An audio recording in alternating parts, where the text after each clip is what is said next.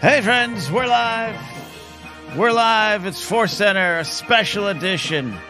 This is ForceCenter, a show about Star Wars, pop culture, and life itself. But we got to be honest, today we are focusing on that little thing called Bad Batch Season 3 trailer, Joseph. Good morning. Good. Oh, that's the wrong one. That's what I was delayed for. That's the right, kind of the right one. Kind of the right one. Stop it, theme. Stop I love it. you, but stop it. Stop it. Get out of here, you theme. This is like if the old Tonight Show started and it was just Ed McMahon running all the tech. All the tech. And I'm still in a massive amount of pain, so sitting is not good. But anyways, we're here to celebrate joy, Joseph, aren't we? Yeah, well, you know what? I think being excited for something, but also in horrible pain is a perfect way to start off a discussion about the Bad Batch television show. We are very excited to be talking about the Bad Batch Season 3 trailer. It dropped right before we started recording our deep dive show yesterday. So we talked a little bit about it, but now we're going to dive into the trailer, but also the season and just the excitement for the show. Right, Ken? Absolutely. And it was truly just as we were about to record. I was going to my email to make sure Jennifer had the link to get in. And I saw the email literally populate. You know when an email shows up and you're like, the new phone books are here. And like, yay. And it was Disney drops trailer. Oh, no. So we had a lot of fun doing our quick reactions yesterday, but we knew today was the day to get in a little deeper. Yeah, absolutely. So if you have any questions, feel free to put them in the chat. We'll try to kind of keep up as we go, but then we will also just take a bunch of questions towards the end. As always, I can't broadcast with Ken without writing a little rundown. A little section of notes of things we want to be sure to talk about. So we're going to talk through some of the topics that we want to be sure to cover. We will get your thoughts in the chat as we go, and we'll, of course, grab questions along the way and at the end. If you are inclined to do so, super chats are wonderful. We're really working hard to keep making ForceCenter our part-time day job, where we can really enjoy doing this, put our backs into doing this, but also make it so that we can do other creative things. So we can pursue our loves, keep doing ForceCenter, and not worry about where we're going to sleep at night. Not to put too fine a point on it. Anyway, point is, I'll be honest with you. I'd like to afford a chiropractor again. How about that? Yes. So obviously there's specific details of the season that were released along with the trailer. A total of 15 episodes in the third and final season, starting on February 21st, going through May 1st, with some episodes doubled up. It's exciting to see when the episodes would be. I wrote them down on my calendar. I'm a little nervous that I did that because they can always still change with streaming, but I feel like they're trying to put their best foot forward by saying, here are the dates. Hope those are the dates. I just want to talk right away about Asajj Ventress, Ken.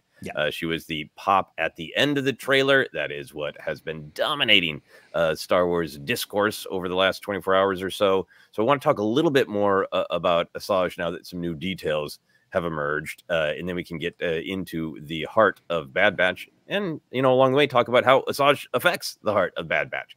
So we were caught off guard, reeling, flailing at the beginning of our recording yesterday when we knew nothing. Our friend Alex Damon from Star Wars Explained kindly texted Ken in the middle of our recording with more context, with the wonderful quote from the producer Brad Rao about, hey, we're going to respect the novel Dark Disciple.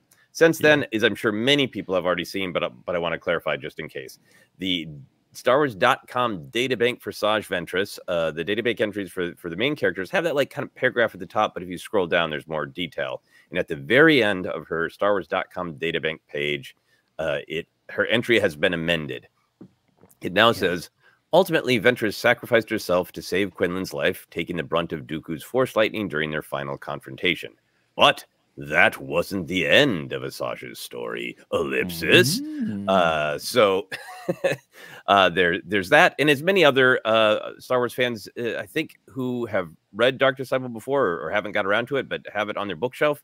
I felt like this is the time to have a literal Star Wars library in my home, and I went to my shelf and picked up a tome to do some research and reread the ending of Dark Disciple. And was reminded, because I can't keep all the details in my head, that the end of Dark Disciple is Obi-Wan and Quinlan lowering Asajj's body into a primordial pit of mystery and energy in the Night Sister home on Dathomir. So in the realm of discussion that Star Wars fans are going to have about, you know, how many characters can come back, somehow blank returned, etc. You know, Darth Maul was cut in half and thrown down a power generator shaft hole. Asajj was lowered into a mystical pit of her home planet of Night Sisters who resurrect people with dark magic that the planet is brimming with. So the somehow Asajj returned does seem a little calmer looking at all that. I like that you pulled that off your shelf, and I was looking a bit at that entry as well. And look, it's part of the fun, and I think there's a discussion to be had of, hey, when someone's gone, they're gone. Not you know, don't insert your Luke quote right here, but just like, hey, yeah. I think we can discuss too the possibilities of, you know, we didn't see Tech hit the ground. We're like, there's things, you know, but it's the emotional impact that I think people worry about, right? If you go through that in that sad ending and bittersweet, I guess I would say, of that book with Voss and Kenobi and her, you know, you experience something and suddenly you're like, it's like a prank, and I hate pranks, right? When suddenly someone pops out and goes, hey, the monster is me the whole time, your buddy. Like, I hate that. So I understand that side of the discussion, but we're gonna get to the positives of it because I think there's so much value and just fun kind of speculation about her being around. Yeah, absolutely. And I think for me, rereading the final chapters of her actual sacrifice, of her dialogue with Quinlan, saying it's time, let me go. There's reading the book, there's definitely a sense of closure, a sense of sacrifice, a sense of letting go. So I can understand why people who really love that story would feel like, well, there was that narrative beat. I also just think this is so in line with, you know, the story that Filoni tells of just walking down the hall and George Lucas pulls him aside and goes, hey, bring Darth Maul back. Filoni's like, doesn't matter. Figure it out. Somehow Maul returned. You figure it out. I think the thing is about with Star Wars, for me, there are certain lines of, there's some characters I wouldn't want to come back, but particularly dealing with a mystical character, I'm so less concerned about the how and more about, is there a narrative reason? And even creators going, that choice made sense to us at the time, but what's the value of this character? Is it worth it to tell more story with the character? And I think a lot of fans feel like, even if we want to kind of poke fun at there's not a ton of clarity on Maul's return. You know, his desire for revenge kept him alive, torso only. For a long time. But I think so many fans are happy with it because the storytelling value of Maul was high. So I want to get into what you were hinting at there, Ken, of what is valuable or interesting about Asajj returning to life in this era, post fall of the Republic, the beginning, the dawn of the Empire, and on.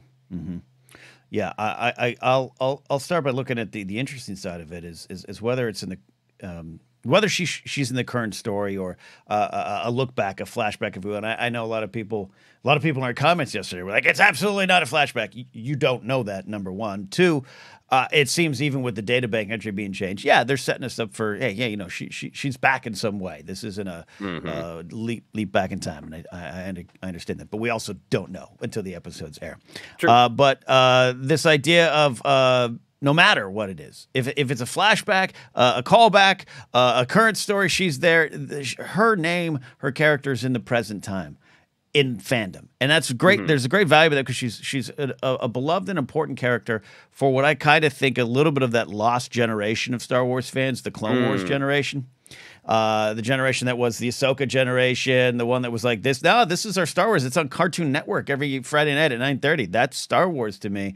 And they're sometimes skipped over in a lot of these generational Star Wars conversations. And Asajj is important, and I know where she first showed up, and I know where her story first started. But in Clone Wars, it becomes something else. Thanks in large part, her name will come up a lot today, to Katie Lucas.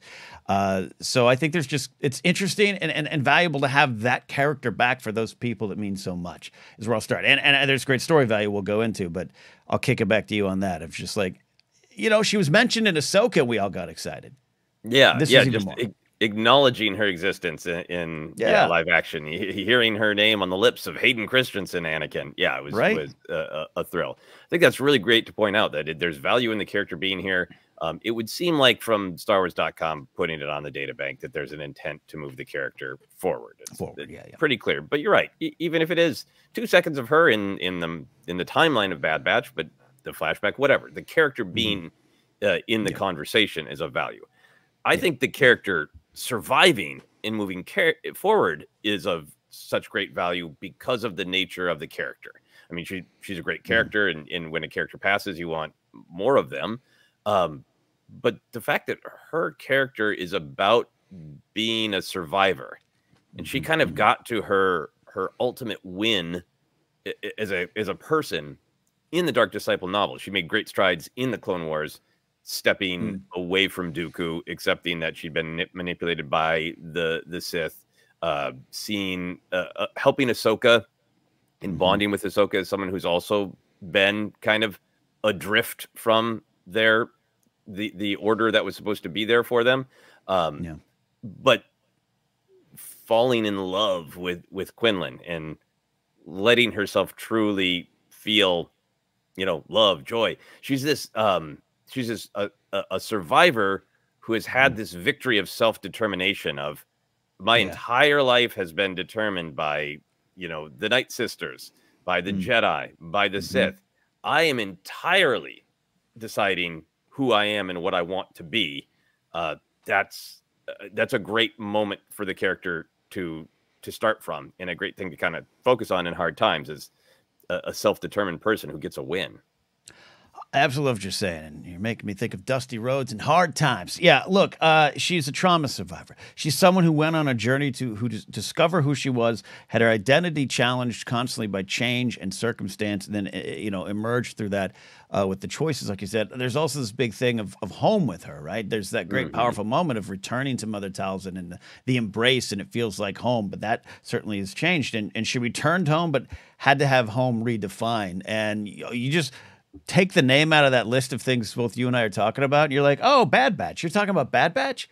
And that's why I'm so intrigued by even if it's just an episode. I don't think she's here for a guest star role across 8, recurring guest star role across 8 episodes. I think there's probably 1 or 2 good, big, powerful episodes. At least that's maybe an expectation I'm going to set for myself after the Gungi debacle of 2023, right?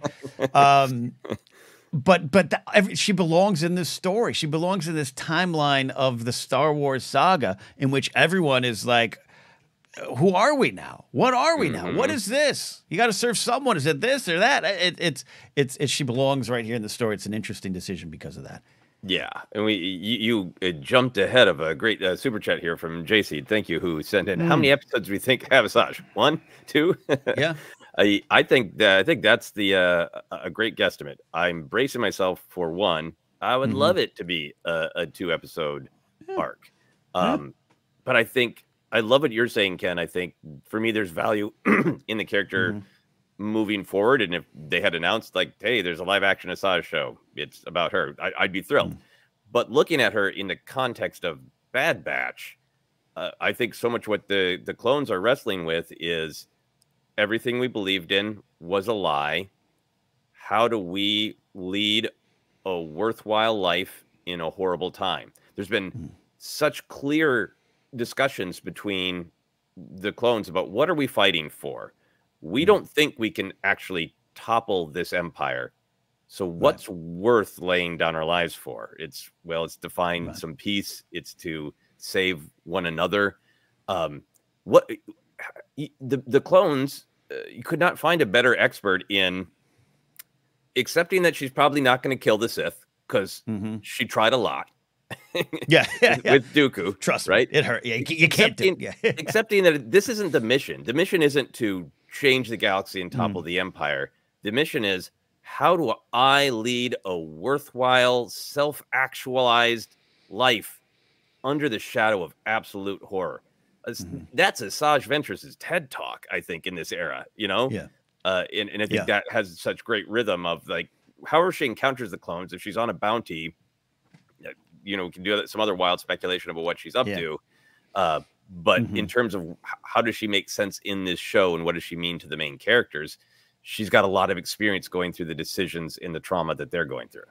And also making it sound like she's going to tell you, run for local city office. That's where you could affect change. But I think that's part of what she brings to it. And yeah, going back to what I said about home, look at the batch. I think they at some point thought, Pabu, we got a new home. We got fishing, we got games, we got food, we got friends, and that's gone. I think even in the trailer, there's enough evidence. I did watch Star Wars explained videos yesterday. There's enough evidence to think the Empire comes to Pabu, because that's kind of the Empire will come to you. There's that great quote there. They're coming for all of you.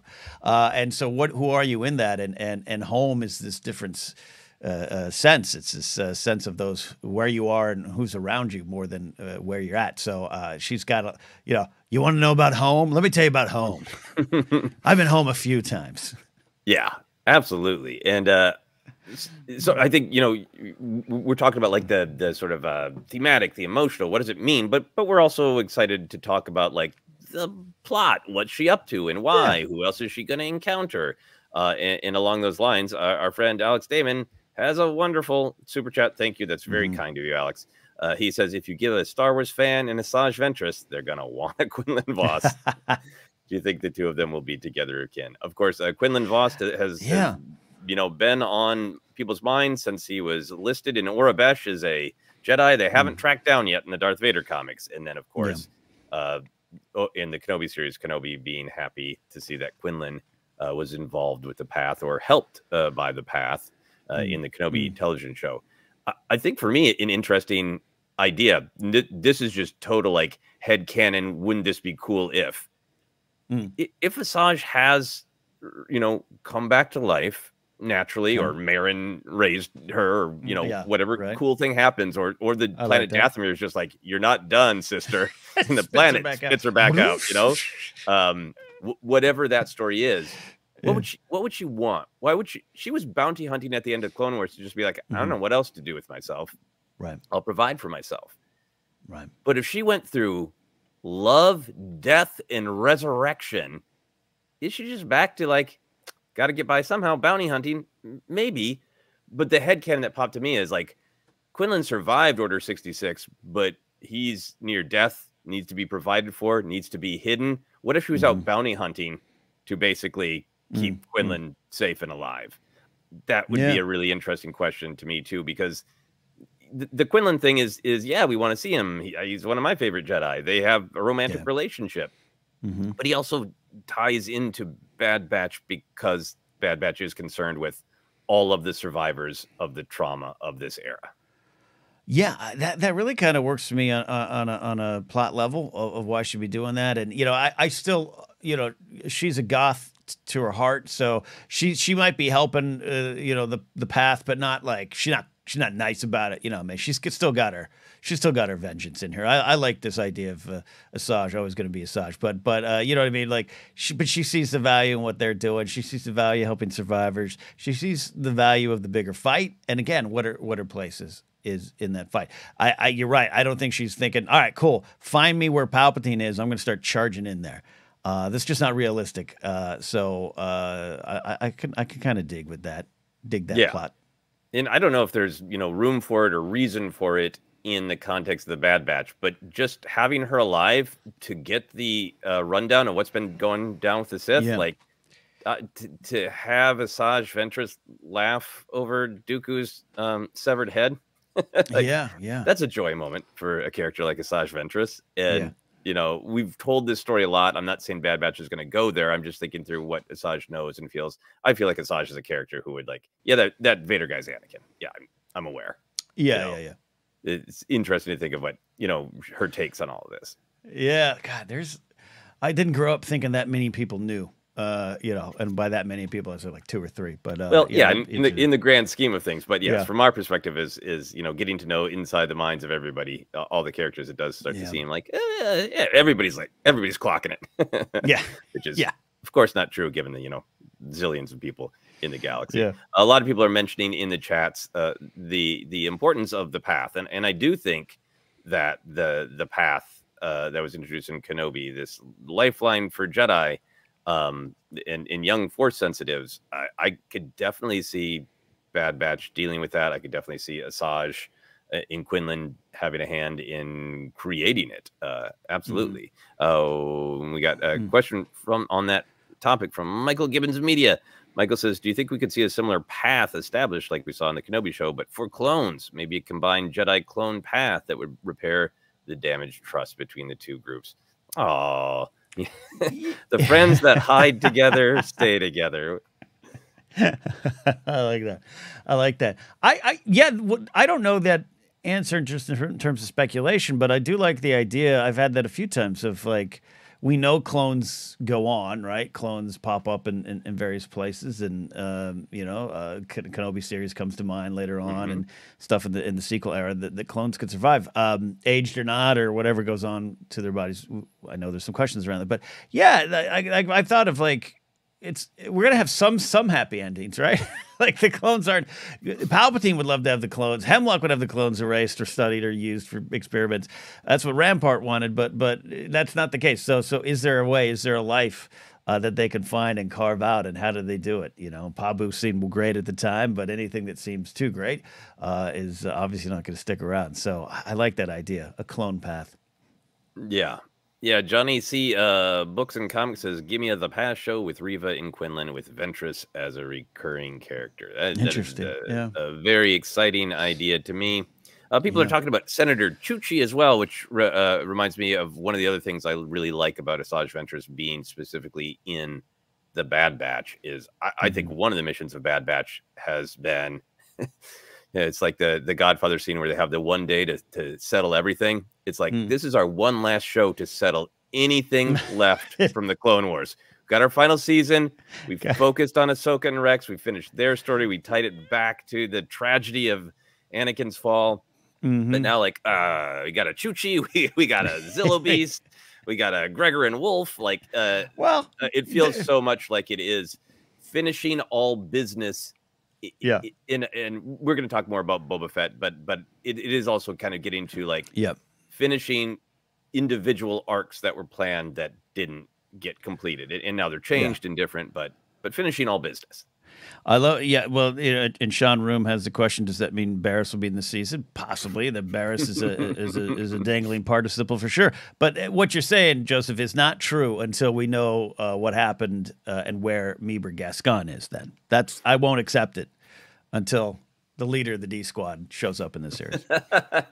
You're right. If we're settling all business, we do need Meeber Gascon at least in the background.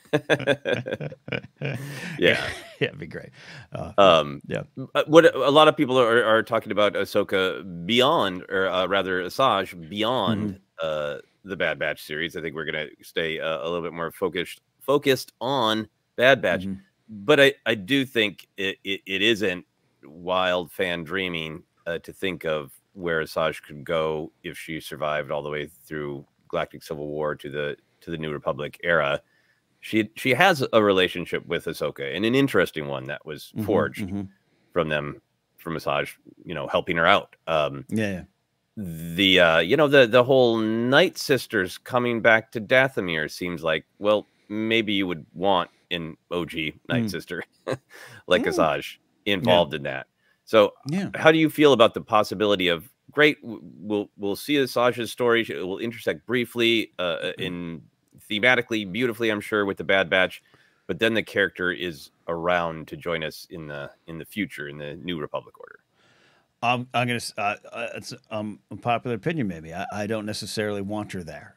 Doesn't mean that I won't enjoy an exploration of that idea. I like the idea of this is kind of it. I don't need a spin off a connection, and I don't mean that cynically. I want this character to have some sort of happy ending at some point.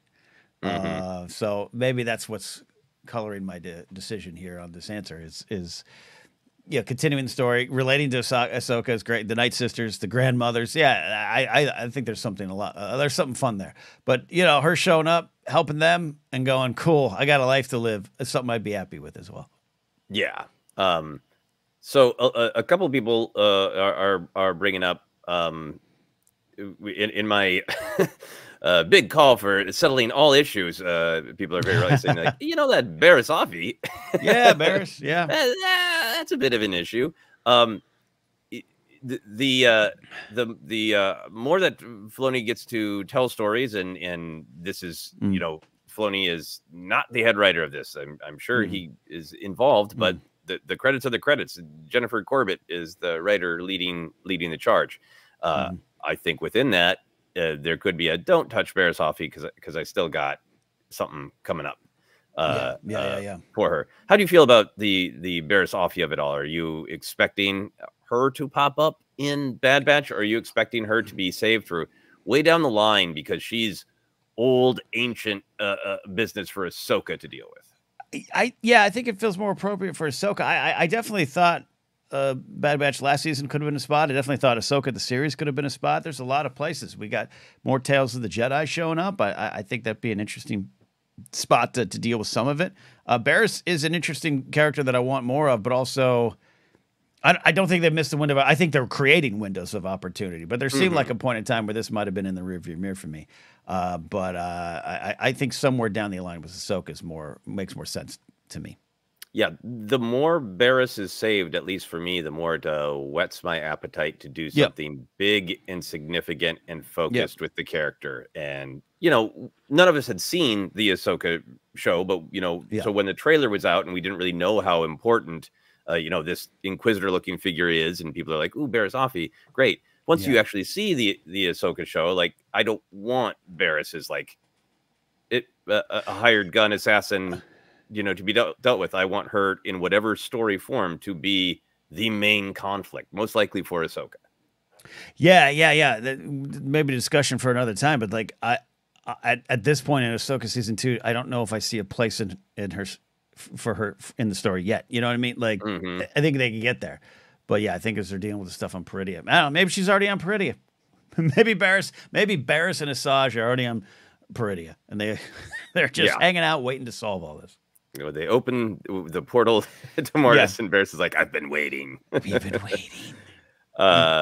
Okay, we are going to move on from Asajj, because this could be an entire Asajj episode, to some more general Bad Batch talk. I'm sure Asajj will keep coming up, and we've got some questions set aside.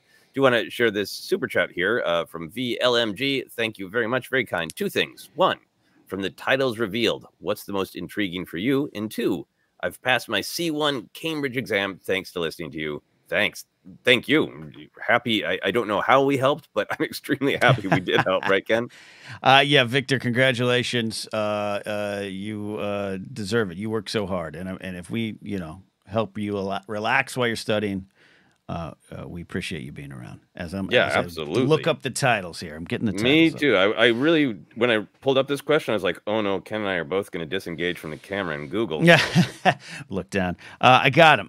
All right. Here's what I like. Look, I think it's May 1st. The cavalry has arrived. I mean, come on. That's a great way to end the series, and where we're going and who's there. Does that mean we getting, you know, now we get to see where Rex and Gregor and Wolf are heading off to, and Gunji shows back up. Who knows? I like that there. Juggernaut, because we get to see the Juggernaut in the trailer. I like that. You know. Gunji's Bad Day. That's the best one. No, that's the best day. I'm just fascinated by the titles, because I think it's a thing in Star Wars where, you know, Lucas kind of pushed toward the pulp in the titles, to the point even back in 2000 whatever, when the title Attack of the Clones was announced, and people were like, what? And I was like, but that's what he based it on. I like it. But in general, Star Wars has been like, let's be a little bit more serious with our titles. So I gravitate toward the ones that still do have a flavor of pulp. Shadows of Tantus, episode 3. I just love the title. Everybody, I think, is very excited for all of the Tantus business. Shadows of Tantus also does sound like some naughty Star Wars videotape someone would have given me in 1997. I'm a little upset by that, but Shadows of Tantus is an extremely exciting title. I do like that these titles are also, they're just enough for you to go like, ooh, they're on point, but they don't tell you much. Even the last one, the cavalry has arrived, makes you kind of fist pump and go, I hope, please, could it work out for them? You know? Yeah. Yeah, yeah. No, absolutely. Look, even something like The Return, you're like, oh, is that Asajj? Or no, is that Crosshair? Is that Crosshair returned into the fold? Like, there's things I really like about that. Yeah, The Harbinger, a harbinger of things to come. Cool, give me that. Identity Crisis is really interesting. That's Identity Crisis Point of No Return on April 3rd. Might be, oh man, I think I'm heading to Boston around that time. Okay, all right, set my DVRs. I really like that, the idea, because identity being so key to the series, and then this point of no return speaks of a big decision with whatever they're doing towards the final 4 episodes. That's a cool that's a cool title. I like that. That's my vote. Yeah. Point of No Return is also one of my favorite Sinatra albums, so this is just all coming together for me. I love it. Absolutely love it. And Sean Room checks in and says the cavalry has arrived is apparently the first line of the batch spoke in Clone Wars season 7, which is begs a rewatch. It's on my list to squeeze in. Can I squeeze in all of previous season 11 seasons of Curb Your Enthusiasm and the Bad Batch and Clone Wars season 7 before these all start? That's my challenge the next couple weeks. Yeah, that is a thrilling challenge. I got to keep reading a High Republic book and see if the Bad Batch shows up there. That's a joke, obviously not. Ken, I did want to just touch very briefly on why you and I do love the Bad Batch. We've talked about it a bunch, but the reason that I wanted to touch on it before we get into more details of the trailer is I think sometimes because it doesn't get talked about as much because there are just not as many people watch animation, I forget that the fan pool might be smaller, but the love is deep, strong. And when I saw on social media this weekend, I was looking for something else, and I saw how many people were like, Bad Batch trailer when, and seeing the explosion of excitement about that, and just really being reminded that I don't know what the numbers are for Bad Batch, but the people who are there love the living hell out of it. Yeah, it's just exciting. It's just thrilling. It's just nice to be in a place of love. So why do you? So I just wanted to spend some time on love, Ken. Why do you love Bad Batch? I also have a chihuahua that just ran into my studio. So hi, Franny. I love Bad Batch. Let me start. Part of the reason I love it is it comes from a point of it surprised me. It surprised me because I felt that when this was announced, it was a bit of a letdown for me. I liked those 4 episodes in season 7, but I was like, all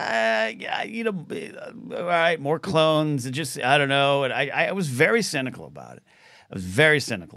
And I liked it right from the start. I even warmed up more with season 1, but by season 2, I'm just so pulled in by the series, and I often refer to it as like my favorite season of Star Wars television so far. Talk about season 2, and I think a lot of that has to do with. I think the through lines of the series is one of the things I need to be reminded of as a Star Wars fan. I forgot about the clones as living beings. I forgot about them. I forgot that this characters created and used as pawns for fighting, and they're fighting to find their place in that, who they are in that, and that it doesn't just simply end, and that some do just want them in, and they're fighting to have the choice to be something more, right? That I never spent a lot of time ruminating on that till I think Clone Wars season 7 dealt with it. It started to become clear all through the series, right? Pong, Krell, all that stuff. It was there. But I think I myself as a fan, it was too easy for me to put them on the shelf. And this series kind of coming back going, no, we're going to surprise you. We're going to be about these big things. Plus the execution of it, the humor and the warmth, the action, has moments that reminded me to have some fun as a Star Wars fan. And yet had moments that are somber and sober. This is not shade against Andor, which is so overtly political, and I love it. I love telling people that Luthen Rail's a bad guy and you shouldn't look up to him. I love telling people that. But Bad Batch, I think, is for me it's almost more political in the way it's telling the story set in the Star Wars world. It itself is reminding you what Star Wars is about. It's this whip-smart adventure that's making you hear what it's saying week after week, and that just continues to surprise me every week, every episode. Yeah. No, I really agree with you. And my journey was the same, where when it was first announced, I thought it was going to be a little bit more of like, yep, we'll deal with the fact that they're dealing with the fallout of the Empire and the clones being phased out. But their role in that season 7 of Clone Wars was so like, let's have fun with the A-Team in Star Wars, and Yeah. you know, Yeah. a little big, a little over the top. Great, loved it. I did not expect the show to go where it did, which is the depth of warmth, kindness, empathy, humanity, combined with the absolute trauma tour Yeah. of the The galaxy. trauma tour. Yeah. Yeah. I think the depth of love to me comes from the fact that the ideas are such central, original Star Wars idea. It is about family. It's about hope. It's about adventure. It's repeated thematics about the organic versus the mechanical. So it's got all these great Star Wars ideas, but then to me, it's doing something a little bit different in the way it's telling the story. Is that it's willing to be extremely mournful and somber, and contrast that with Wrecker yelling about fighting crabs to some of the most heartbreaking ideas, imagery in Star Wars. Some of those episodes in season 2 in particular is just like minimal storytelling that is deeply, deeply, beautifully artistic, that in some ways is like almost unique to animation, because it is almost getting to the point of like expressionism, where what is going on with the characters is so simple, so brutal, so direct, and it's echoed in every bit of design. It's just beautifully artistic. But at the end of the day, I think one of the things I love most about it is, in our weird streaming era, this is a classic television show. We tune in, or whatever the correct verb is we're going to use. Yeah. We tune in to our streaming service every week because we love these characters. We love their relationship. We're charmed by these characters. We care about them. In some weeks, they have an adventure and hurt each other's feelings a little bit. And then other weeks, horrific, devastating trauma, but we're just there for our family. And because the number of episodes, because the mix of big arc storytelling and episode by episode adventure, it's just a little bit more of a classic television show in structure. And I think it's given those of us who like it time to sink in and bond with these characters. I like that. I like that connection. I'm trying to think of the TV show that it would truly connect to, and I can't think of it in my coffeeless morning state today. But there's something about that. And again, that's you and I love Kenobi. I love Andor. I love all the shows. We spend a lot of time with them. There's just a new age of television that things are approached differently. It's not better or worse. It's just new. It's just where it is right now. And yeah, Bad Batch. It's not even just Saturday morning cartoon feel. It is. It has the same, you hit on something with me. It has the same vibe for me. I know this is just my journey, like appointment television, where it's Thursday at 9. I get to go hang out with the bar at Cheers. And it's Makes deeper. Me feel like Deep Space Nine. Like that's how a great I felt about example. Deep Space Nine. It's like, I love those characters. What's going on in the space station? Yeah, and it's more important than Cheers. Except for a couple of the episodes. I'm sure a very special Cheers. It's got that vibe. It's got that family. It's got the connection. If you're in with this family, Bad Batch, you absolutely love hanging out with them. And I the people we talked to, I saw our buddy Brian Ward just said, his photoshops of Bad Batch are doing quite well on the website known as X.com. And yeah, there's a passionate fan base for the people who are in. There it is. Yeah. And it's just a great place to be in, that there's a lot of passion. And I think the people who the show isn't really for them, they're just not watching. So it's nice that we get to stay in a place of passion for the people who are there for it. Yeah, and that's a bummer. I get it; it's a bummer. I've had some arguments with some friends over not watching Bad Batch. It's you're right to not watch anything. I totally get that, but I think there's still some of that bias towards animation, and it's tough to push that out. Yeah, no, absolutely. So let's talk a little bit about what's going to happen to our little family, all that's left of our little family. So, Ken, we always like talking about what do you feel like the trailer is telling you about the season? According to this trailer, the way it's structured, what's included, what do you feel like is at stake in season 3 of the Bad Batch? I went around the big themes of the found family and community they've built is at stake. That's the very thing at stake. And that this idea that the fight doesn't end, and we're seeing it in terms of a war, a fight, pew, pew, pew, and that stuff. But the continued fight for their existence goes on, and nothing is that simple. You don't just simply get to walk away. You don't simply get to reach the finish line. I think this is something that's echoed in Star Wars over and over. It's why I'm intrigued by new republics and new orders and everything. Like, cool, the victories had, the Ewoks have danced. Now what? That doesn't mean this ends. And for them, they've redefined themselves. They kind of, like you've said before in a wonderful way, of just like, the war isn't our fight. Our fight is those around us, and all that being at stake. And if we leave one behind, then we leave them all. And that big line I said earlier, but they're coming for all of you. Like, that's you don't get to leave anyone behind. You don't get to turn your back on one in this particular fight. And that is what at stake. This found family we love. We talk about the theme of found family. It's being ripped apart, and that's what we have to fight for, because that's what our battle is. Yeah.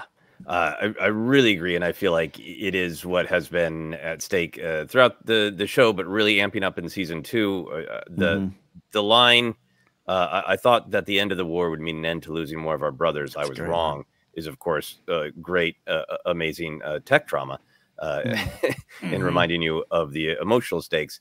But to me, it was about those conversations that Hunter and Rex and Echo were having toward the end of season 2, that we didn't get to choose the war we were born for. And it turns out if we had, we wouldn't have fought it. What we can do now is choose to fight for one another. So to me, what's at stake is it's loyalty and survival. I love that we've got lots of great stories. I enjoyed some of the comics about Kira going, I got a plan. Let's take down the Sith. We've got lots of stories of how are we going to stop this? How are we going to bring this down? And it's what Andor is about. So there's something really powerful to have a story about a group of people going, we're experts on war, and we can't win this battle right now. So what we're going to do is, in the darkest time imaginable, how can we find hope? How can we find warmth? How can we find comfort and safety for one another? It's a story of survival. And I think it's a story of agency. It's the biggest thing to me is the clones getting to choose what they fight for and when, since that is the show's dealt with. So we're born warriors, and we're proud of being warriors. We're proud of being soldiers, I should say, born soldiers, and we're proud of it. But we want to choose what we fight for, and we want to choose when we stop fighting.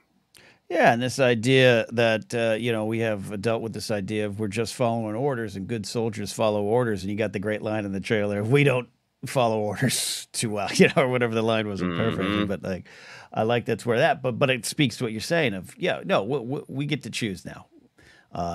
We get to see where the value is for us in terms of the fight, in terms of the saving, and the realities of the 4 of us, 5 of us, the 10 of us can't take on an entire platoon of stormtroopers in this growing empire. But what can we do? We're not just running away. We're not just the idea of going to set up shop on Pabu is a wonderful end goal. But that's not where they're at, and that's not necessarily even guaranteed. Again, going back to what Asajj will tell you. Oh, yeah, you think you're safe, you think you're home, you think you found love? Oh, it changes, because the fight for the light will always be at play. Yeah. At stake. Absolutely. We got some great comments here. JC, thank you again for the kind super chat. A ForceCenter, well said to both of you. Maddie Gunner says, finding your path as opposed to walking the one laid out in front of you.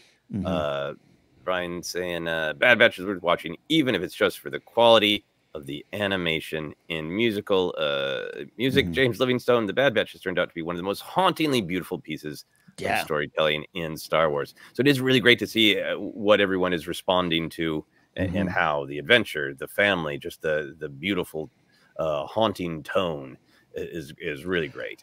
It's I love that use of the word haunting. Some of those episodes in season 2, that's why I love it. It's haunting. It's absolutely, that's a great word. Well said. Well said. Yeah, haunting is very, very good. I do want to talk about one of the other big things in the trailer, which is a lot of quality Sheev time. We got some Sheev. Emperor Palpatine chatting away. Emperor Palpatine saying there's nothing of greater importance to secure the future of this empire. Whatever is needed to accomplish this goal, you will have it. So there's a lot of that's one of the, I think one of the favorite fan things to talk about, along with Asajj, is what is the Emperor's plot? And this trailer is asking us to ask that, because the huge actual, like, it takes Palpatine a little while to say something. So that's like a lot of percentage time of the trailer is that line. I want to run something by you, Ken, and get your thoughts on my hopefully responsible speculation. Okay. I know we got clones everywhere. I know we got vats of lurid colors with things floating in them. I know we have the Zillo Beast and the Armor Desire. I think there will be. I think on Mount Tantus there are many objectives. I think the Zillo Beast armor project. I think there could be a side of Snoke. I think a lot of people are feeling like, ooh, it's Snoke. That's what he was talking, or if not Snoke, just the project to, make me more bodies. The project, Project Palpatine live forever. And I think that I would love for that to be touched on. I think it will be touched on. I think that there is a hint in Bad Batch season 2 of a different goal. That's less about Palpatine and his Sith longevity, but more about the Empire itself. This takes just a second, so bear with me. Yeah. In the penultimate episode of season 2, there's the meeting on Tarkin's home planet with reviewing Imperial plans of control. There's these 2 lines of dialogue. Tarkin says, the galaxy is at a critical juncture. Where allegiances were once divided, we must establish a comprehensive strategy for galactic unification to deter dissent and rampant self-interest. Toward that end, Dr. Hemlock, what do you have to report on your advanced science division? Hemlock responds in his creepy little whisper, the progress we are making in the field of cloning is of great importance to the Emperor. Once we fully unlock the secrets previously known only to the Kaminoans, we will ensure an enlightened society through their advanced technology and molecular alteration. This conversation gets me really thinking, not about Palpatine's goal of prolonging his own life with, cloning secrets and dark magic. Again, I think that's there. But I feel like what they're talking about is, how do we control anybody who questions the Empire? And how do we do it en masse? So I think what they're talking about is some level of inhibitor chip-like technology that can just be deployed en masse. Maybe it's not even maybe it's inhibitor chip by Wi-Fi that they can just fly over Alderaan and go, you're all inhibited now. A means of truly controlling people deeply. And the reason that I get obsessed on this is A, because it's kind of in line of what Hemlock's talking about, but because to me it makes sense as a victory for the clones. To end the clones en masse story is, if the Imperials are going to use the clones to take away the agency of everyone in the galaxy, the clones are defined by the fact that they were born and immediately had their agency taken away. And what a great victory for them to be. We can't defeat the Empire, but we can stop you from taking the agency away from the galaxy like you did to us. And that's their kind of final mission. Many die, a few retire. There's something in that to me feels poetic in terms of what the Emperor's plot is. Yeah. Like I've said before, I've spent now 10 seasons sometimes just nodding at what you're saying, going, yep, that's great. And that's the best I could do. Yeah, I really... Going to the Palpatine of it all. Yeah. I even joked, unlocking the secrets of cloning, dark science, secrets of the Sith knew. Like, and he's going to go to Moff Gideon, who's got his vats, and it all connects. Now, clearly, we discovered what was Moff Gideon after? He himself. How can I make more of me? Because I'm pretty great. That was his theme. And Palpatine's theme is not, at this point especially, isn't just getting more power. He's achieved unlimited power, so it is a lot about keeping his position. He doesn't want to let go. That's the big theme, at least for me, behind his use in Rise of Skywalker. Make all the jokes you want about Poe Dameron's line. I think he's great. It has great value to be there for that part of the story. I don't let go. I don't change. I don't let the next generations in. That's his big push. But what you're talking about does go, first of all, Hemlock's a tech bro. Hemlock is a tech bro sitting there going, you want to disrupt some things? I can disrupt some things. I can disrupt people's minds. Yeah. You, all your information's being taken via TikTok. Yeah, Palpatine. They just keep scrolling, Palps. But I love what you're saying. So I'll do that thing sometimes where I put the money down on the roulette table next to your chips. I like it, but because it connects to what the story is about. It is about the clones. It is about the clones. And what puts them at odds with Palpatine? This idea of Palpatine saying, I can't let go, which means I can't let anyone take this power. And we had this wonderful system that worked pretty darn well, that removed all those pesky Jedi, and the people that did it were the beings they trust and fought with. That'd be great. Imagine families turning on families. Imagine families turning in their siblings, their family, their parents, their children. A loyalty program, yeah. A loyalty program. And it's not just one that you get at the Panera, where you get a loyalty reward card and 10% off. This is to Palpatine, and how do we ensure it? And the secrets, the technology of the Kaminoans, we could probably clone, but what they did, the reason we chose them, Sifo Dyas chose them, they could offer that little thing. That outside of a few little bumps here and there, worked. And what does this show begin with? Now you got me excited, Joseph. What does the show begin with?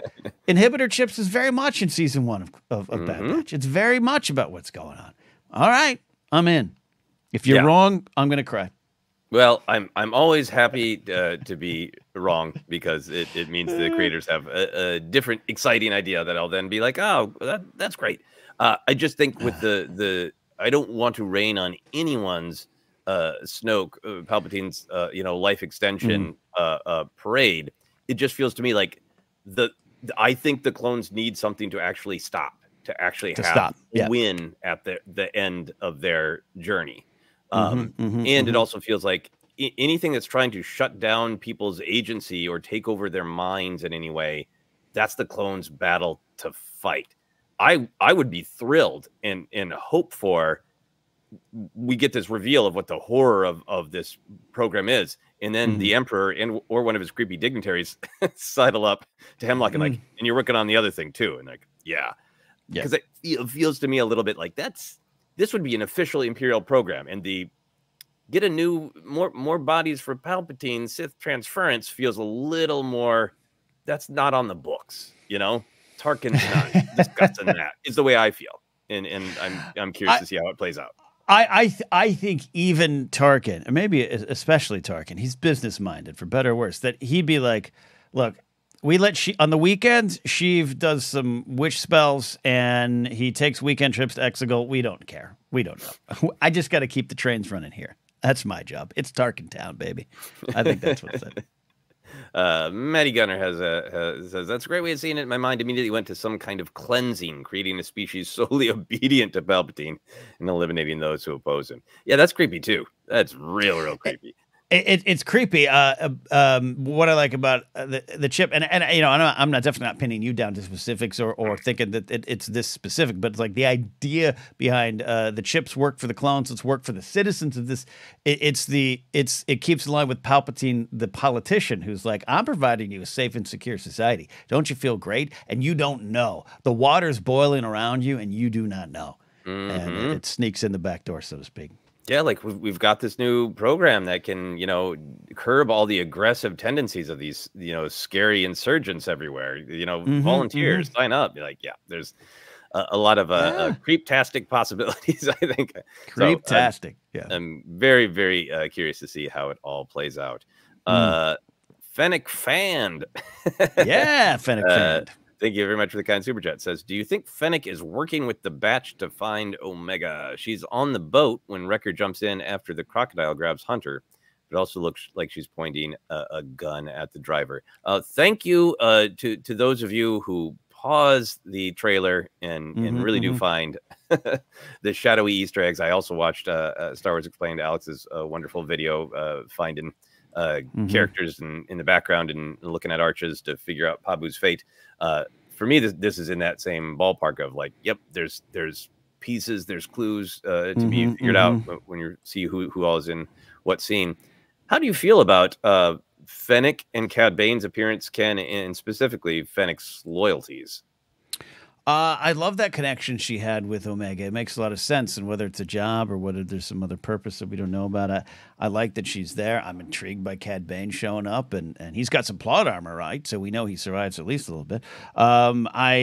as far as her relationship, it'd be odd if she was completely empathetic at this point in her timeline, but maybe Fennec's always had that heart of gold. She showed it, I thought, in season 1. So, yeah. Just I'm trying to think of. It's been a while since I've watched season 1 too, and I'm going through the trailer too.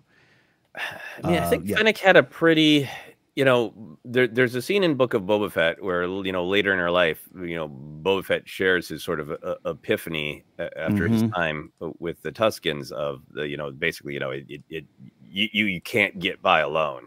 Can't get by. She's kind of like, I don't know about all this. And all throughout Book of Boba Fett, she's bonded to him, but she's not sure about this. Let's make everyone a pal mission that Boba Fett is on. So I could definitely see her in her younger days having more flexibility, more empathy, and getting hardened as she goes. Yes. So seeing her say, I'd put down any of these other clones, but I'll protect Omega because I see myself in her. I think that could fit in with her story. And if it doesn't go well for her, and if Fennec does show some empathy, some kindness, and pays for it. That pays seems like, with a lot of great Han Solo storytelling over the years, legends and canon of like, I put my neck out there and I got punished for it. So I'm going to double down on my, the only person I trust is me. I think this is young enough in Fennec's career that maybe that kind of story would be possible. Yeah. I like this is where she forms her calluses a little bit, maybe. Could be. Yeah. That's a great way to say it. Are you excited now to see Cad Bane? We live in a different Cad Bane world since we saw him in season 1 of Bad Batch, where now we've seen live action Cad Bane. We know he survives. We know up until the era of the New Republic, Cad Bane's lights were still blinking. Speaking of deaths and out there who feel he has survived the fight with Boba Fett way in the future. That's neither here nor there. But are you excited to see him again in this era? And if so, why? Yeah, I am. I really love this character. I can't tell you how many times I rewatched him entering the fight in Book of Boba Fett. It's like a WrestleMania quality entrance of a match. He's like the Undertaker coming in. I love it. And we mentioned on the show we recorded yesterday and released yesterday. It's like, and I know PLD Projects is in chats here, but Hondo watch continues. I've still got some Hondo hopes, and maybe now Meeber Gascon hopes we'll do that. But Cad Bane and Fennec showing up, and it represents the underworld. It represents what's going on, and gives me hope that this will lead to Boba Fett in this timeline showing up. Something I really want. I know we're going to discuss it here, but just that was my reaction upon seeing Cad Bane. Fennec's cool, awesome.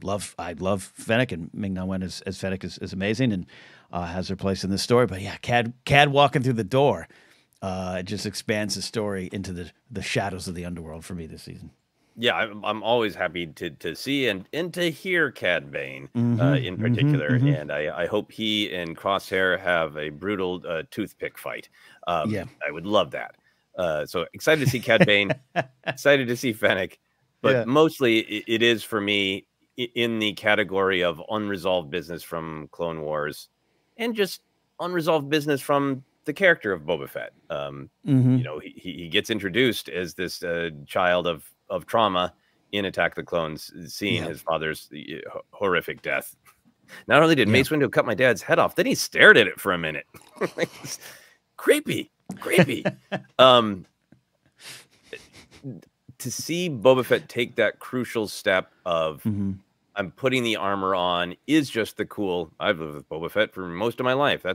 That's cool, but it's also metaphorical of this young man is at a crucial moment and he could take a couple different paths, but he puts the armor on, literally, and becomes the faceless, horrifying killer. If he's at your door, you're dead kind of vibe. And the contrast with Omega of these people who are siblings and that family is everything to Omega, and Boba Fett makes this choice to say family's a weakness, it's nothing to me, which then has I think a wonderful payoff when we see where his journey goes in Book of Boba Fett. I just think that stuff is valuable, and it could reflect on Omega, so it wouldn't just be like side episodes for Boba Fett. I think it would have to me, speak to Omega's journey. No, I mean, I know there's some people in fandom are like, wouldn't it be ironic if there was 2 episodes of just Boba Fett and Cad Fennec Shand off the side? This keeps in line of now 10 years of broadcasting here in ForceCenter, where a great theory is a great theory, but we're always going to press you as to why. Cool. You want Boba Fett to show up. What's the why of it? And you're touching on the big whys, Joseph. It's I put it down as a tale of 2 hearts, both being Alpha and Omega and Boba, both with great reasons to be angry, fearful, and hateful. Both bred of purposes that for purposes they didn't choose. We know where Boba ends up, and I mean that in a good way, looking ahead to the book of Boba Fett, exactly what you're saying, some of the things he chooses later on. But at this point, he's becoming the name to be feared. Right, he's Toro Calican of his timeline, and that plays so well against someone just so compassionate, warm, and empathetic as Omega, who has it's truly the Alpha and Omega, and it'd be odd. I'm on Boba watch because it would be odd for this series to end with this not to be addressed in some way. You got Emery calling her a sister. You got a lot of mystery and intrigue. I think that's going to unfold, and I don't always expect all the answers, and I'll be open to what's coming. But you got all these episodes until May 1st. I think there's a place for Boba as we knew him with around the time with Asajj, with that different armor on, and Boba putting on that armor, and we know of the fabled lost scene that's out there that many have seen of how he got the dent, and you could. I think it would be fun to finally incorporate that in. I think it would be interesting. But again, how it relates to Omega, there's great reason for Boba to be there and to show us 2 sides of this tale. Yeah. And Asajj has, a relationship with Boba as well. And I think that points to even more possibility. It gets my hopes up. I like having hopes. We're going to talk a few. Isn't it nice to have hope every once in a while? We're going to talk just a couple more details from the trailer. But if anybody has any other questions, if you've asked a question so far and we haven't got to it, I think we've got them starred. But if you have any other questions that you want or any super chats, now is a great time to get them in. As Ken and I talk about any other details from the trailer that we wanted to discuss. Ken, what other details from the trailer, or even what wasn't in the trailer, but just hopes for Bad Batch Season 3? Yeah, I want to, I'm going to, it's at minute 3. A lot of people have had this guy. I'm late to the party on it. It's about minute 3. Yeah, it's about minute 3. Minute 3 seconds is what I'm meaning there. Is that tech? Is that tech revived? A lot of people are saying it has Crosshair vibes, but it kind of has tech vibes. Now I'm just into wild conspiracy theories. Was that an alien or a stack of balloons that they released on the footage? That's where we're going? 1 minute 3 seconds. And a lot of people have, I've seen it on the internet. I spend some time on the internet. And the internet people say that this could be tech. It could be Crosshair at some point. But Crosshair's coming back to the fold. I'm dead set on that. And in fact, there was even maybe some shots. I don't freeze frame as much as I used to. But it's possible he's back with the team. But I don't know. But I was having this conversation with some friends offline, Joseph, and it goes back to even what we're saying around the Asajj stuff. I, for one, would be very satisfied, though upset emotionally, that if Tech, in his sacrifice, that it's stuck. That makes the most sense to me. But we didn't see his end, and I still think it's odd in a way that Tech is dead. Not in terms of the story. The story moved me. It's it's one of the best moments in Star Wars because it hurts so good. Oh, it's like one of those ballads you hear on the radio and you're crying in your car where you're eating Macca's and it just stuffing a cheeseburger and you're crying. You're like, this is my favorite feeling. That was Tech. That was Tech to me. It hurt so good. But we got one more season. We got like 15 episodes. Man, there seems there could be some room for something spectacular like this. Yeah, I think for me the tech pain was reopened. It was by the trailer. As long-term watchers, listeners know, I don't open a ton of action figures. But if a figure is not available in 3 3/4 vintage, my preferred, I'll get them in Black Series and I'll open them up. So Tech is on my coffee table. Tech watches TV with me every day, and so he's been alive in my heart and on my coffee table. In this trailer, and I was going to rewatch the whole final episode, and I was like, oh yeah, no, I'm going to fast forward past The Fall of Tech because it's so incredibly brutally well hurtful. done that I honestly couldn't take it this morning. Yeah. Um, Yeah. I continue to have wild theories about the fact that it's a cruel moment. It's a manipulative, devastating, effective moment when Hemlock says, "Sorry to hear about your friend. What was his name? Tech. This is all we could retrieve," and throws the cracked goggles on the floor of Sid's. It's really a you're nothing. You have no power. Right. Weaken you even more. Get you to try to do something stupid. All that. But this is a cloner who thinks that clones are property and valuable property because he might unlock more secrets, particularly from some of these weird clones. Like Crosshair. So I would be happy to be wrong, surprised to be wrong, whatever. I really trust these storytellers.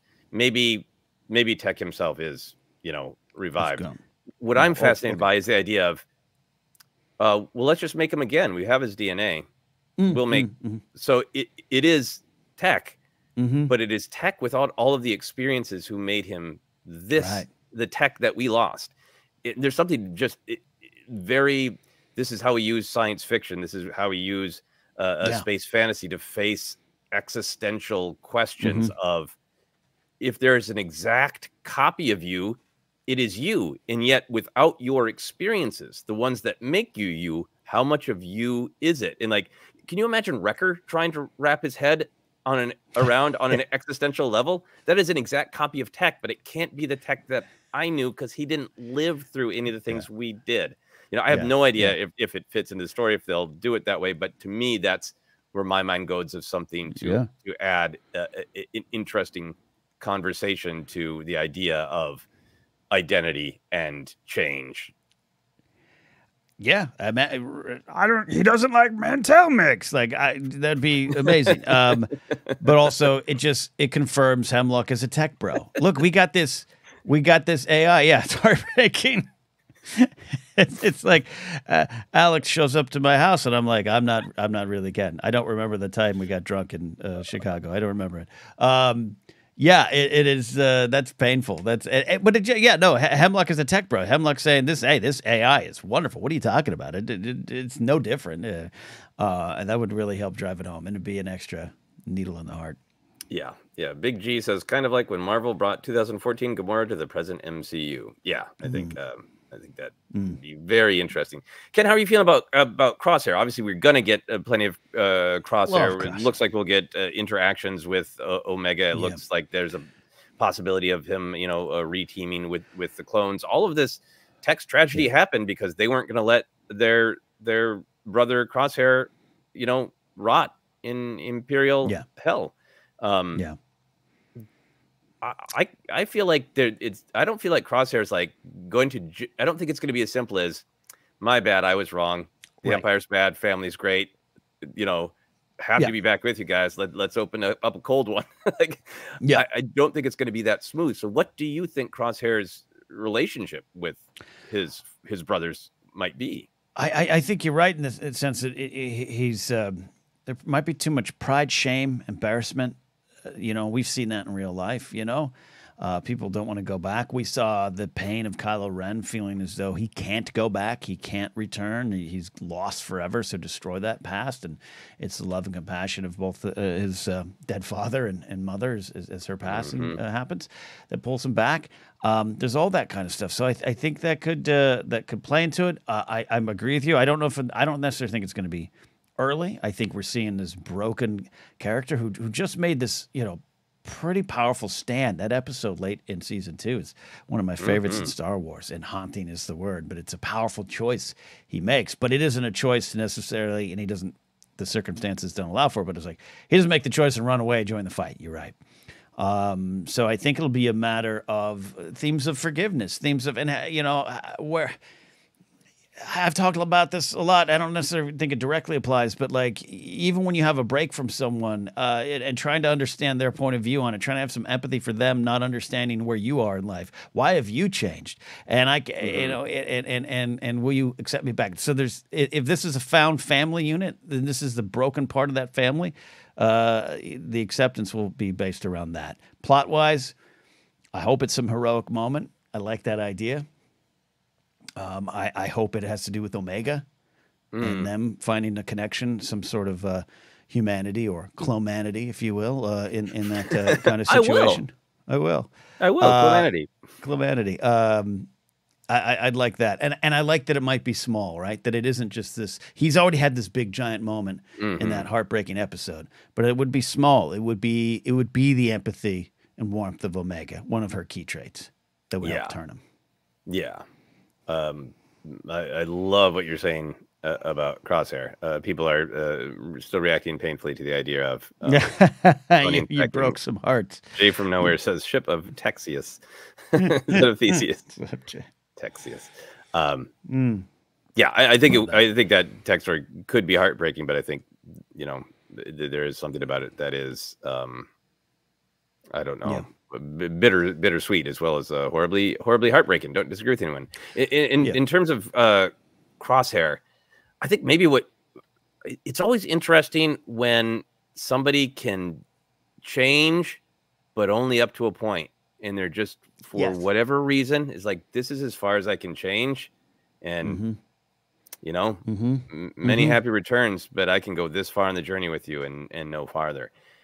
And I think like rewatching the final episode of season 2, there's a tender moment where Hunter is telling Omega that he and Wrecker have decided like it's really time to stop fighting. It's time to stop being soldiers. We think we can have a happy life on Pabu. Are you okay with that? If they've got to the point where like we're okay not being soldiers anymore, I can see where Crosshair so intense, so angry, so unwilling to give up the idea of being a soldier, where he says, I cannot give up on being a soldier. I'm not going to go to some little water planet and fish and go to little hootenannies while you guys learn to play weird space flutes. That ain't me. I can be a soldier, and I can kill every MFer involved with taking tech. I can take out anybody who's going to harm a hair on Omega's head, because he went through that to warn them that Omega was in danger, right? Like that's that bond with Omega, that willingness to be like, not the kid is already there. So I can see him being like, I'm not here to patch things up. I'm here to be a soldier. And basically like the closest that Crosshair can get to redemption is he'll star in, his own Kill Bill films. Like he's revenge. He's an instrument of revenge. He is taken. I've got a particular set of angry skills. Yeah. Yeah. Yes. Like yes. Crosshair's going to star in Taken. I love that. There's been a lot of talk in the chat about Hondo Watch. Some people saying some real sharp things, I think, about Hondo showing up in Skeleton Crew. Just because they're pirates, it might be a little bit more goony. Hondo loves either befriending or kidnapping children. He does, He kind of goes back and forth with that. Been on the befriending side for a while now. I like that. Yeah. So, are you still are you with us on Hondo Watch for Bad Batch? Or are you happy to see old Hondo with the creepy long claw beard? It'll work. I mean, and I like seeing him in line at Rise of the Resistance. Internet fervor be damned. I'm on general Hondo Watch. I think at the beginning of Bad Batch, especially going into season 2, Hondo Watch was high for Bad Batch. It just made sense. And we had the, at times frustrating and annoying conversation around cameos in the series and what the definition of cameo is. And it's all been characters. And that's the point. I think Hondo not being in the series so far, it shows the value in the characters they have decided to bring in, that they're done with great purpose, that it isn't just a checklist that, Saw's there. No, Saw brings this vengeance and violence and chaos that leads to Tech's death. He's to blame for that as much as anyone, right? So it's like they're all done with great purpose. So Hondo, if he shows up, he'd have to have great purpose. But also, I don't need Hondo to have much great purpose. He could be selling them death sticks on the corner. I don't care. But Skeleton Crew is that's a pick to click for me. I'd love that. That's I would put my imaginary money on that. Mm-hmm, My credits. Yeah, I would be thrilled for Hondo to pop up, and I think if he does, we clearly have some bounties going on with Ventress, Fennec, Cad Bane, and Hondo trying to get his hand in that. Hondo having a relationship with Sid if Sid's story continues, and Hondo being almost a contrast to Sid would be fascinating. I think the thing that's interesting to me about Hondo is in the Bad Batch era is that we have taken such a tour of the people who are impacted by the Empire, and I think kind of Hondo at the height of the Clone Wars and his most like I'm a pirate with lots of power and all I care about is money would have been like I don't care who's in charge as long as as long as my quacky and monkey lizards are laughing and but even in the Clone Wars reality came to visit him there on Florum where he had his operation shut down. So I wouldn't mind following up on Hondo's realization of like, ooh, it does actually matter who's in charge of the galaxy, because we see him in such sort of diminished stature in Rebels that for me that would be interesting to see his diminished stature take effect immediately. Of he's not a power player anymore and he's never going to be again. I like that. Yeah, maybe he's the guy that gets him the Juggernaut tank or something. Yeah, who knows? Who knows? But I think you're right. There exists an avenue to have Hondo show up with meaning here in this series. So PLD, hold on, I'm not breaking your heart. I think we still have a chance. Did you need or want to touch on Emery Carr? I along with some other people, I also forgot that's the actual final beat of season 2, the revelation that she is that she claims to be Omega's sister. Claims to be. No, other than I happy to see you in the trailer, and that was a great kind of shoe drop ending and classic sitcom cliffhanger. We'll find out. Go to 7-Eleven and buy your Who Shot Mr. Burns cups, because we're going to find out who Emery Carr is later on. Keisha Castle Hughes playing her, right? So I don't have a lot of thoughts on it, but I'm definitely intrigued, and I think it could, if she's calling Omega her sister, then have you met my? I have a brother too. Have you met him, Boba? He's something. We don't talk. In the possibility that is it Emery Carr or is that a huge program of sister clones out there? That's really fascinating. I don't have a lot of it feels entirely in line with all of the ideas of what is the clone, do the clones have agency, it's all about family, all that. So I am getting very excited for that. This is the last thing that I wanted to be sure to touch on, and that was Pabu. The nice, beautiful, to me, straight from Legend of Zelda, Pabu village. While you and I were doing our Bad Batch report during season 2, and we didn't know if there was a season 3, it hadn't been announced yet. And we were both getting kind of concerned that season 2 was the end, and they were heading toward a retire at Pabu. Yeah. The show also definitely did have that tension of, when they're saying like, we're small, there's no reason for the Empire to ever come here. You're waiting for the smash cut of the Empire's here, right? Some sleuths have done some careful examination of archways and feel there's evidence of things not going well for Pabu. So where are you at with your Pabu watch? I mean, look, when you and I had those thoughts going on, there was some legit reasons to be almost concerned that this might end after 2, and what do we got? And we don't know. And there was some clues, but I think the emotional through line of where it might end up, I still think they could end up on Pabu, right? It just might have been a year early. There were some business thoughts behind that, I think, to defend ourselves and our wild predictions. But it does represent everything you're talking about. It does represent, this isn't stopping yet until everyone is safe. You got to keep fighting. You got to keep voting. You got to keep defending. And I'd love to spend the rest of my days on Catalina Island too, but I don't know if I'm going to. The fight continues, and it'll be sad, man. It's such a wonderful, warm community too.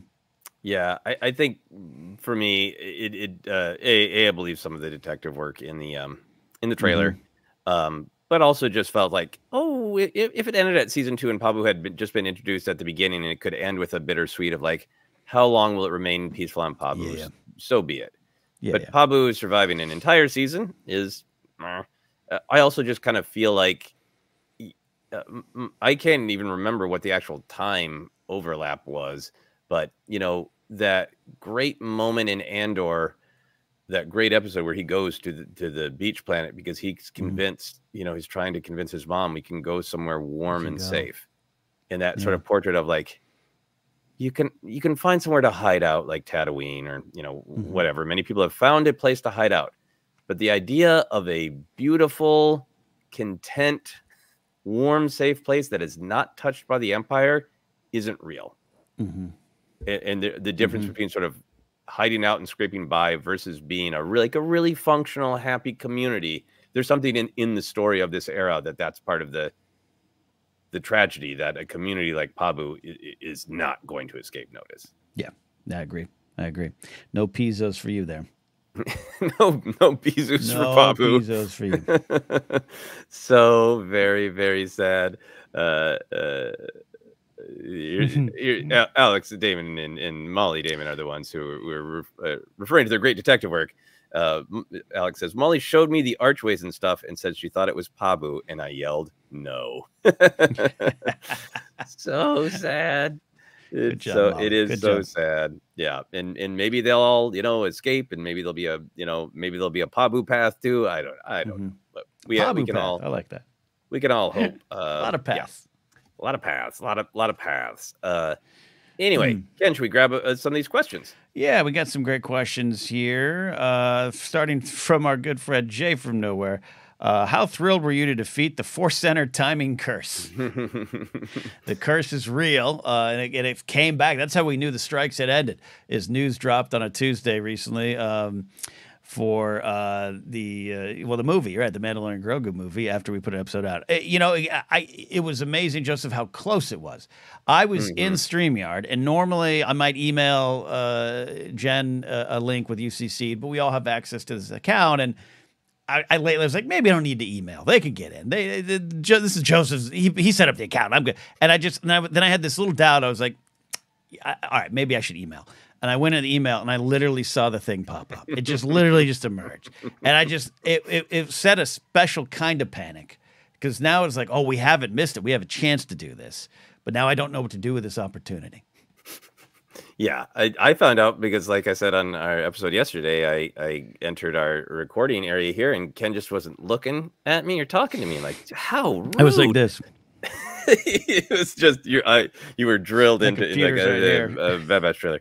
Like, what? It's great. So yeah, we were thrilled to defeat the ForceCenter timing curse, be able to talk about the big Asajj pop on yesterday's deep dive episode, and then have a day to kind of look at some of it, let it sink in, and discuss it here. The thing that it got me thinking about, Ken, is I feel like over at Lucasfilm, Disney Plus in particular, there's some effort to right the ship from the rocky waves and communicate, which means I think that there are a lineup of decisions that they're trying to space out. So we had the Mando and Grogu movie news drop. Then we had a little break, and we had the Bad Batch season announcement. We are waiting for the Skeleton Crew announcement, and in theory, the Acolyte announcement. So this dropping at exactly our recording time on Monday made me feel like we should start recording 5 minutes later, starting like not next week, but maybe like 2 weeks from now, there might be the Skeleton Crew thing. And I'm on pins and needles because Bad Batch, because it's longer, even with the double episodes, it's playing for a while. I'm really hoping that they don't play Skeleton Crew at the same time. And I know other fans are like, give me as much Star Wars as you want, and I respect that. But for me, I really want them to breathe. I'd really like people to be able to discover Bad Batch. Yeah, because it's what people are talking about. I hope Skeleton Crew is not released during Bad Batch's run. Yeah, I still like the sweet spot of Skeleton Crew being that fall series, kind of a warm, friendly family environment. We don't know the exact plot details. Maybe it gets scary. Maybe it's haunting as well. But that seems a good spot. Acolyte is a summer series. I was as I often do, chatting with our buddy Ken Plume, and that May 4th spot's open. That May 4th spot is open for something. And if we immediately swing into the series, I don't know if they would do that. Maybe it's just a Lego special or something coming on May 4th, but Acolyte in the summer just seems right. Yeah.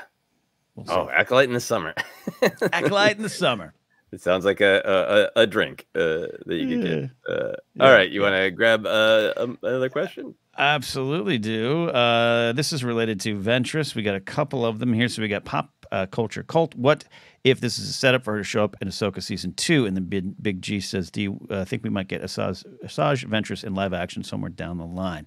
So sticking with those kind of questions there. Joseph, beyond just betting odds, is there a place for her? Is there a purpose? I think you could find the purpose, but that's a big leap still for characters to make.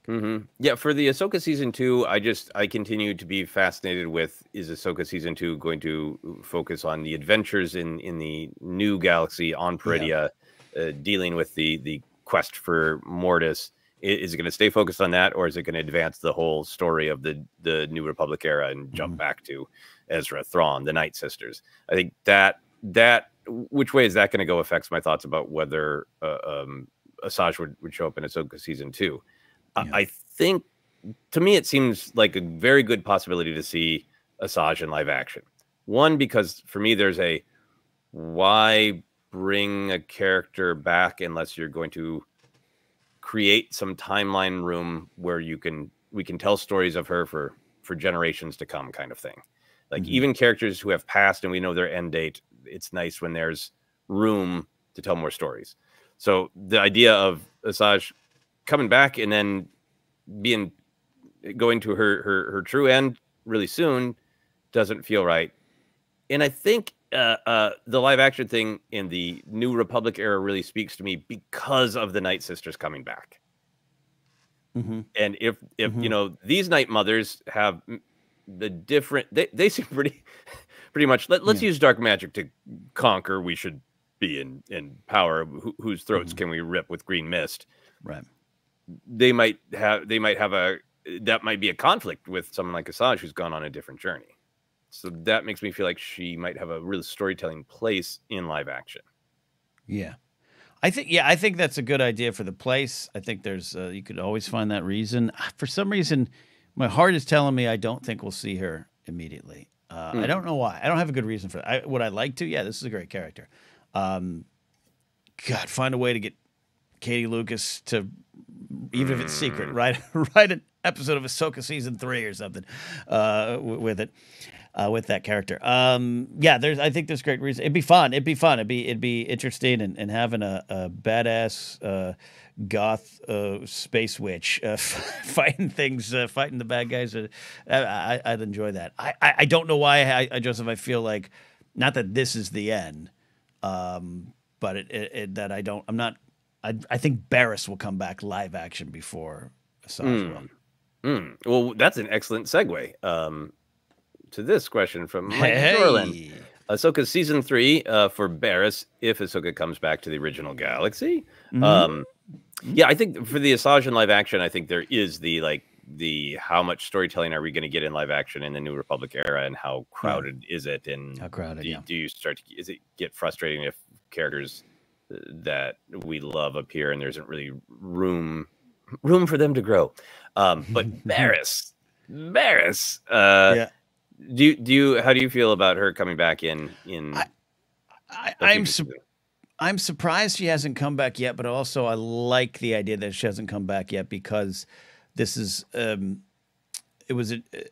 might be a chance for Dave and his team to finish that story a little more directly and than like through the Favreau lens, and that's not a bad thing. I think there was good odds that Barriss saving Grogu from the temple was going to be a thing, right? There was those clues on the wall, and that's why, is it Boba Fett's ship or a potato? Look at the freeze frame, we'll figure it out. Like what is it? And I have fun with that. I don't want to overact with that, but then Kelleran Beck, it's one of my most. It's just a beautiful moment for me as a Star Wars fan. I was alone at midnight, and I stood up and went, "They did it! They did it!" and I didn't even know they were gonna do it. Like, you know, like that. So that made sense.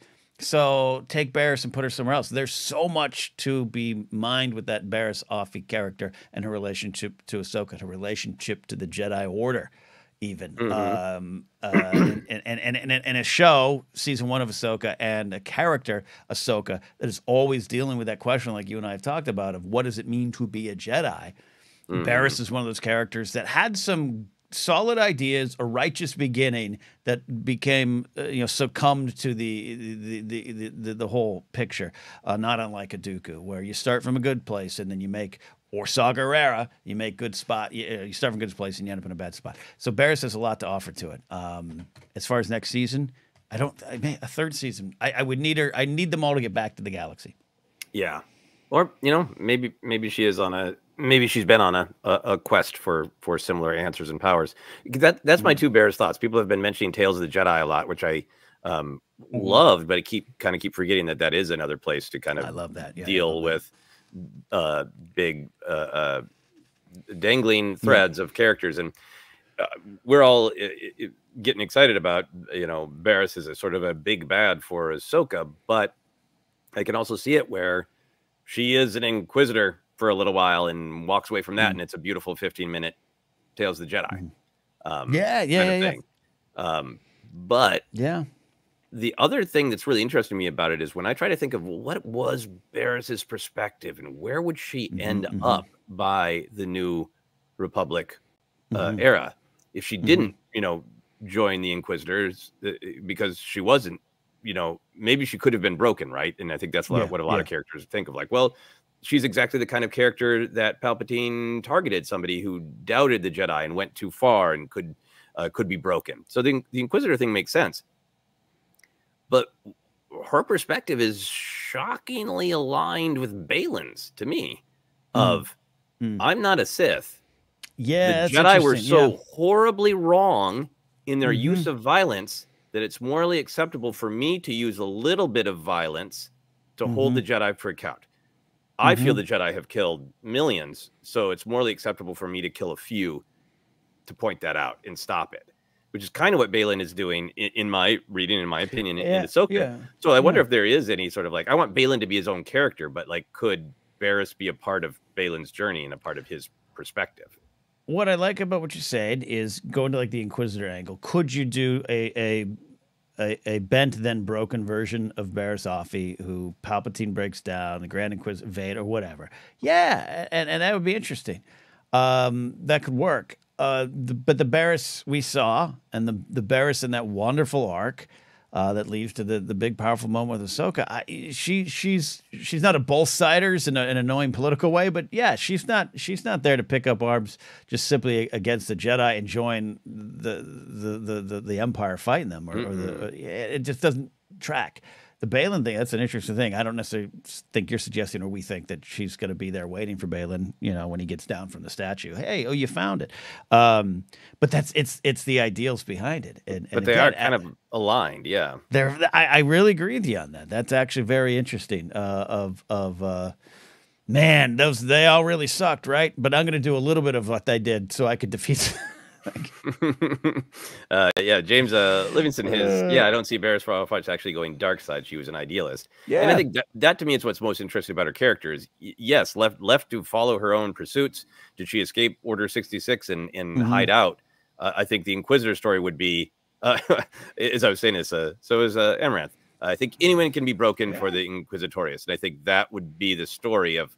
We've got a lot of great Inquisitor stories, including Highway Johnny here is saying, speaking of Inquisitors, I am reading Rise of the Red Blade right now, and it is so good. I've gotten some great Inquisitor stories. And I think for Barriss, if there's an Inquisitor story where she starts out as an idealist, she has no desire to just be an instrument of death and destruction for the Emperor, but she gets broken by the Inquisitorius. How can you make that a little bit more of a unique story for her? Yeah, even in what's the video game that Alex loved that I screamed and threw my controller at? Fallen Order. Yeah, because the gameplay with the character was Second Sister Trilla, not Trillian from Hitchhiker's Guide to the Galaxy. What a reveal! But Arthur Dent, Secret Jedi. Secret Jedi. I love that part of the game. I think that's a great part of the story and a great character. But I think it's not that we already we have some great examples of that. So that's why I like what you're pitching of it could be something else. I do want to highlight real quick. Amaranth also had this: pieces for Pabu and Acolyte in the summer sound like YA novels. Now I want to live in that world.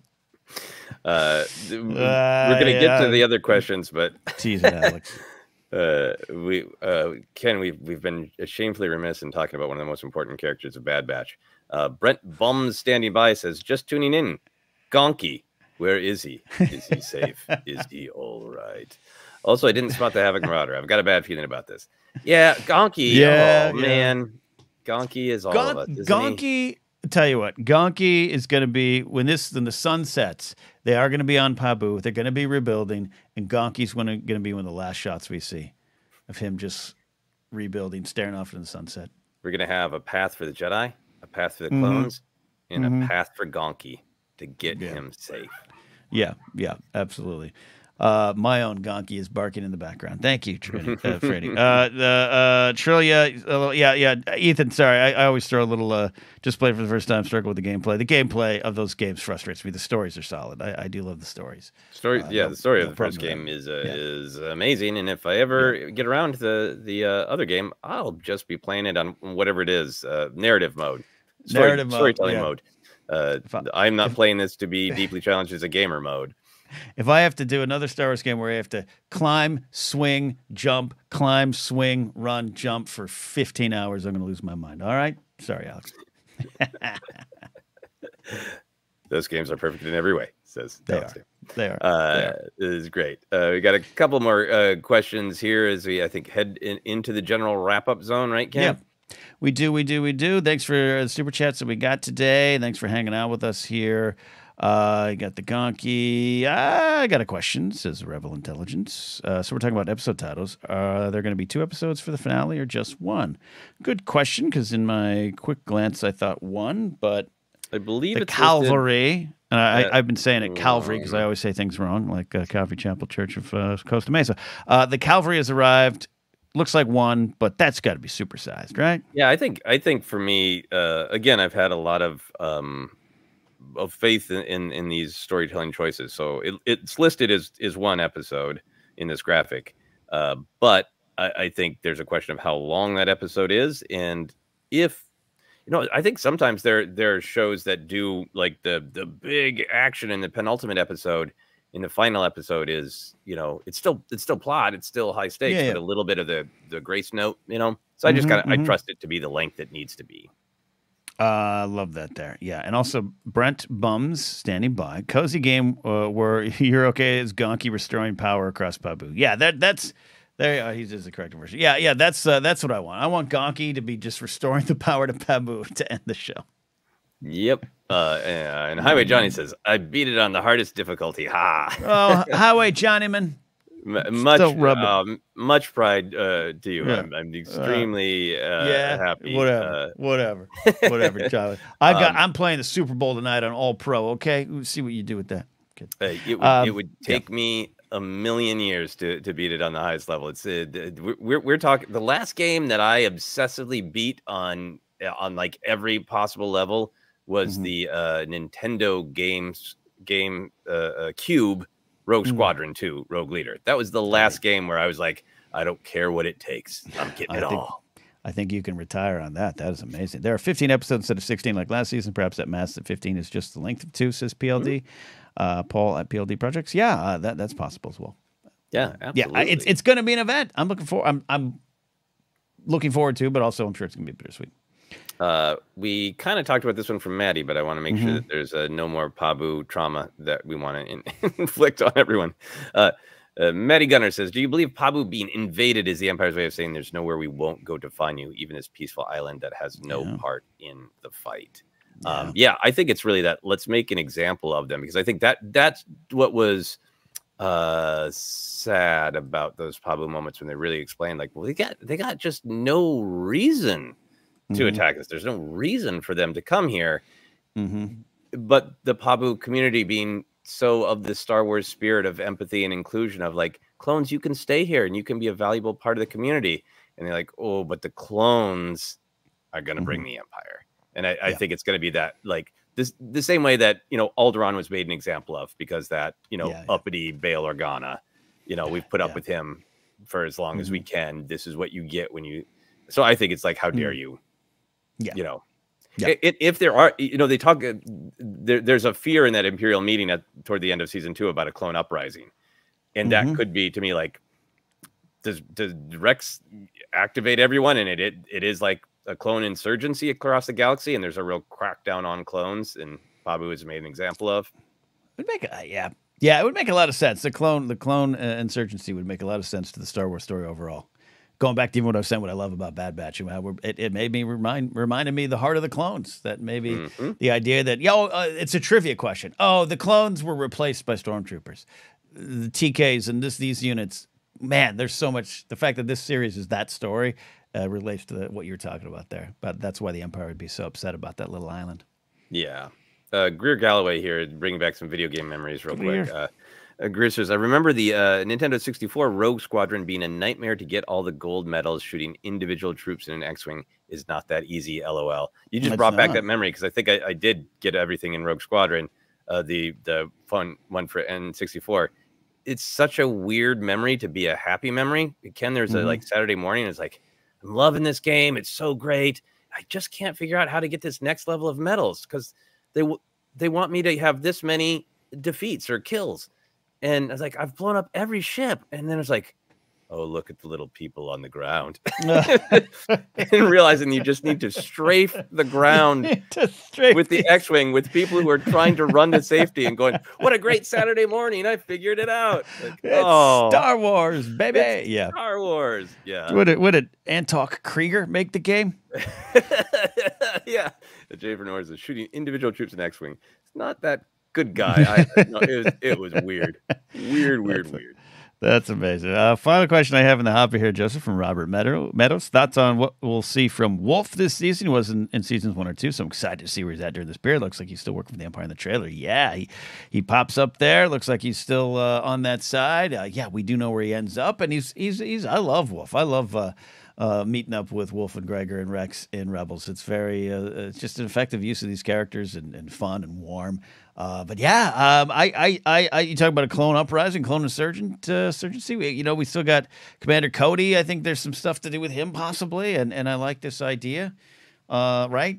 Cody's still out there. He didn't die. No, we got Cody in that great episode with Crosshair. Yeah, Crosshair. I was like in my head, I was like, oh wait, he didn't die. Okay. Yeah. I don't really know what to expect, but I like that he's there. And again, it's not just picking up stories; it's also looking ahead to stories, and that you can go back and fill out those blanks and fill them out effectively. Yeah, to me, it's it feels Wolf's presence feels in line with the finish all business, except for maybe Bears. Finish all business. Wolf. I've loved Gregor's appearances in Bad Batch. And knowing Rex, Gregor, Wolf are the clones we get to spend some quality time with in Rebels. Also, feeling like Wolf's clone trooper that a lot of people have a strong connection to, and I believe there's a line in Rebels of like, we all made a different choice. We all removed our inhibitor chips. So kind of figuring out where is he in the path? Is he somebody who still needs to be convinced to make a different choice? Is he still being controlled? What's going on with him? All those questions are interesting. Love that. So there you go. That's it, I think, in terms of questions saved. We can start to round out our show here. Ethan does this one off topic, but is anyone else excited about the Black Series Droideka that was showed off today? I saw that, and I don't collect as much anymore, but that might be on the list. I like that. Yeah, it's a little too literally physically large for my incredibly limited shelf space. I was excited for others, and already slapping my own hand to say, "Don't get that one." Don't do it. Very, very cool, and wonderful to see the Phantom Menace celebration. Absolutely. 25 years. That's crazy. Well, I think we've done it. Thanks for everyone who's hung out with us today on this bonus live stream. Audio version will be up on the podcast feed. Thanks for Joseph getting me through the searing pain in my back right now. I'm not a hero, but I'm hanging in there for all of you. And we have a lot of fun, and more of these on the way. We'll love just jumping on live, but we're not done. This Friday, Joseph, we're going to be live at 2 p.m. Jennifer's going to join us. We're going to hang out with all of you for some Star Wars questions and questions about pop culture and life as well. Yeah, 2 p.m. Pacific. It will be a real everything center. Definitely, of course, Star Wars, but any other pop culture that you want to discuss. Anything with the Oscars with art.